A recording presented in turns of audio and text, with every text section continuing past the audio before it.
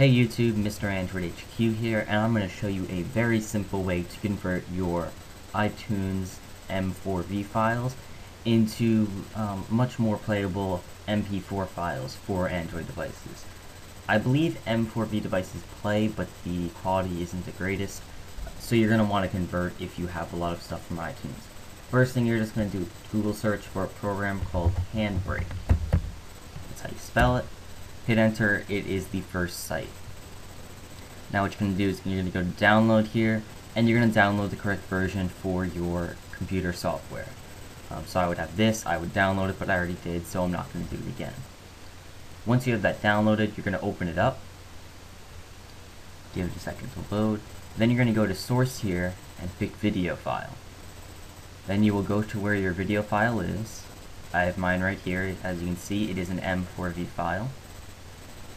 The width and height, the pixel size is not huge, but that doesn't matter. Here you're just going to hit OK, don't worry about it. So this will work with higher quality videos too.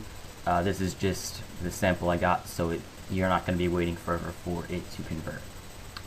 Then you're going to go to your destination area here, and you're going to hit browse, and you're going to choose where you want to save it. So I will name it as mp4 test.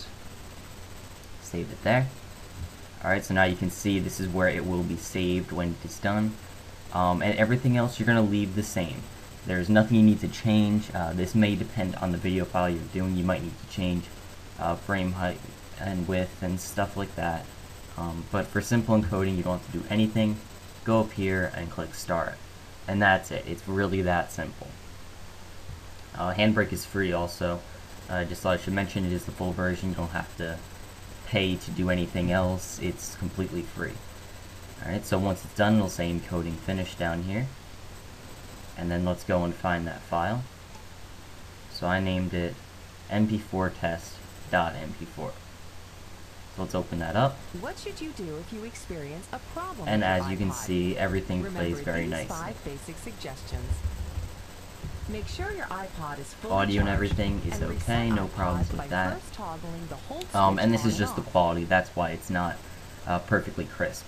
But I can also open the original here to show you, and they are very, very What should you comparable. do if you experience a problem with your iPod? Remember, So as you can these see here switch too, on and off. a little bit blurry, Then that is press just and because hold. it's very low quality video. But that is it converted. That's all you have to do. It is a very, very simple process. All you have to do is download one thing that's free, and that's pretty much it. So if you like this tutorial and you found it helpful, please give this video a thumbs up. Please subscribe. I would highly recommend subscribing if you haven't already, because in a few days I will be starting the giveaway of my Asus Transformer Silicon case, and you have to be subscribed to win, and you have to be subscribed to find out about it, pretty much. So that's it. Thank you very much for watching. I'll see you later.